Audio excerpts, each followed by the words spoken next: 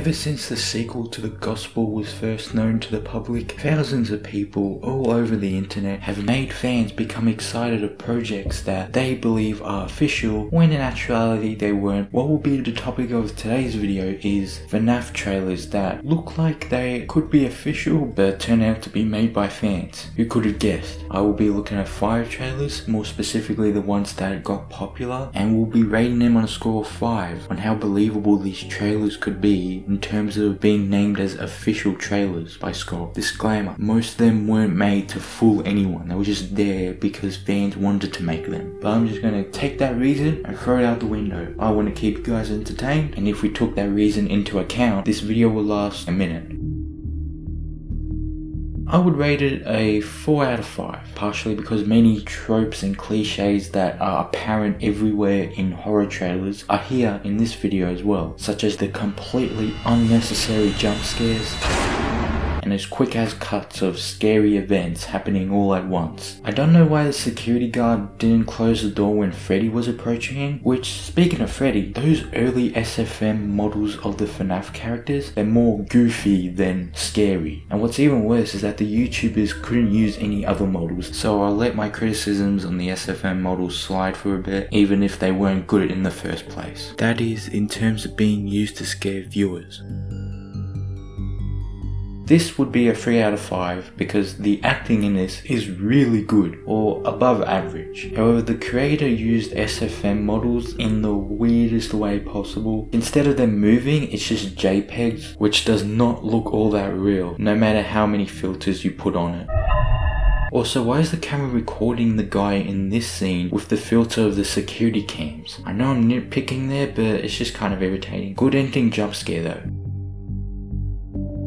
I would give this a 3.5 out of 5 due to there being text, cause how am I meant to understand when I don't have any glasses? The premise and atmosphere in this video is spot on, where you're exploring a FNaF mall, which now that I think about it, it kind of predicted FNAF's security breach. The issue I have with the video though is that I don't understand why some guy would have to stay in a mall for 5 nights. Is he homeless? If that's the case, why would he have a phone? Plus that jump scare is weak at the end. It's Nightmare On's jump scare if you just saw 2 white dots as his eyes, or her eyes, whatever.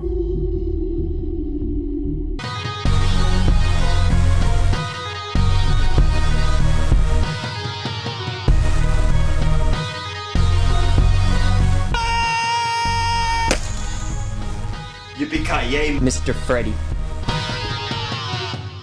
I'll give this one a 5 out of 1.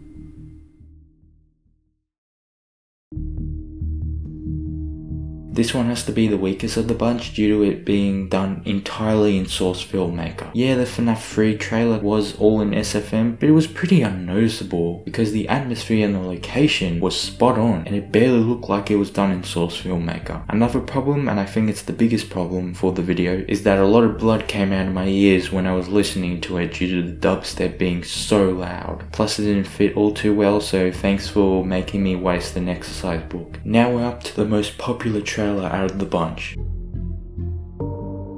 If we ignore the fact that this was all done in SFM, this trailer gets a 4 out of 5. Cause god damn, those human models, they're stellar. My gripe with the trailer that's halting it from being a 5 out of 5 is the animatronics look weird. My theory for that would be that I've seen those animatronics done so much in fan art and stuff like that back in the day, that looking at it now, it doesn't impress me. Well, that was a great look on FNaF trailers. Before we end this video, don't send any hate to the videos that these guys created. It's immensely impressive that they could make something like this, especially with how little we all knew about FNaF in those days. Now let's segue into the outro, where you have to like, you have to share, you have to subscribe, you have to comment, you have to check out the videos in the description below and support the creators that made them, even though they're probably dead at this point, because why would you still be making videos in that time?